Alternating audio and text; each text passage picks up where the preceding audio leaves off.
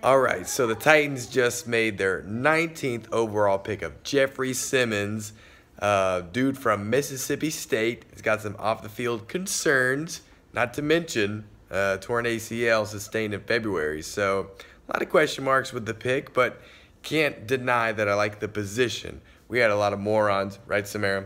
A lot of morons saying that the Titans should get a quarterback. That's ridiculous. Idiots. That just goes to show just how unknown the Titans' real needs and desires as an organization are.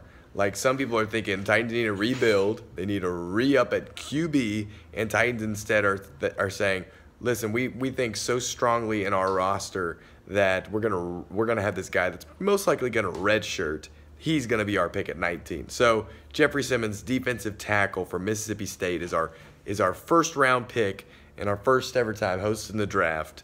Bet it was a lot of fun. Wish we could have been there, but we weren't. We were doing fun stuff elsewhere. Anyway, interested to see what your take on the whole thing was. And did you agree with Nicholas and Samara? Right? Mm-hmm. Samara was of the same mind that definitely not drafting a QB, not when you got Marcus Mariota at the helm. So, that's it for this video.